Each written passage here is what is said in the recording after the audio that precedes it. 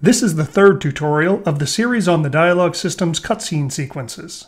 This tutorial covers sequencer messages, which are a very useful way to control the timing of your sequences. We're going to use a Dialog System trigger to play sequences, but the same thing applies to sequences on your conversation nodes too. We'll start with a basic sequence that plays when the scene starts and plays a dance animation on Private Heart. This is what the NPC's animator controller looks like.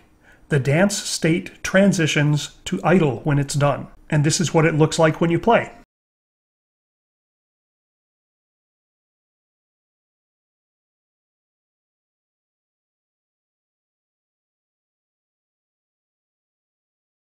Now let's say we didn't have an automatic transition from dance to idle.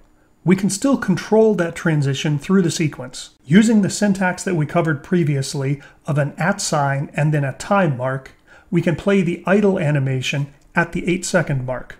And this is what it looks like.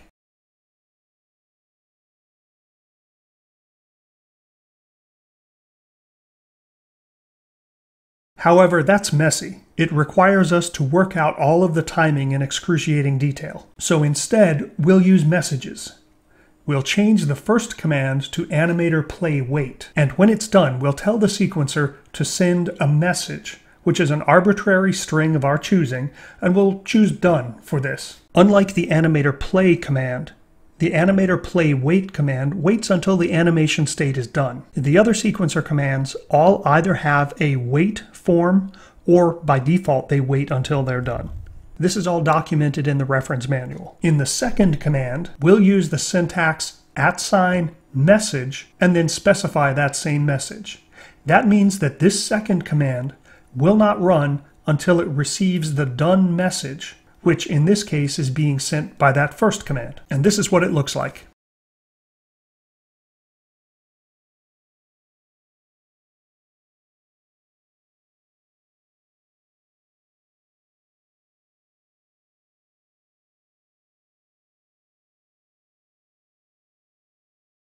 It's also possible to send sequencer messages in your own scripts.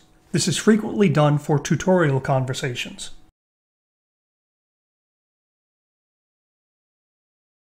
Here's an example.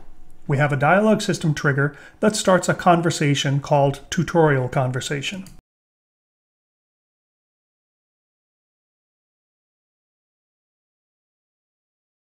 We've set up the first node of this conversation to play a fade-in from red when the sequencer receives the message touched platform. That means that this node will wait until it receives that message.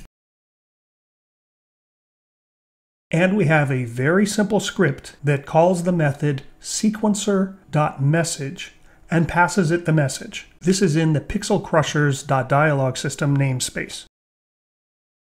We've added that script to a platform model with a trigger collider. This is what it looks like when you play.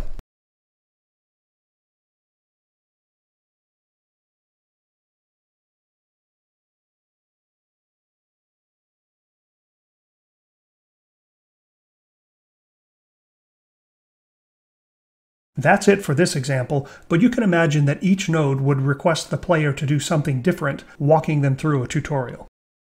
And that's it for this tutorial on sequencer messages.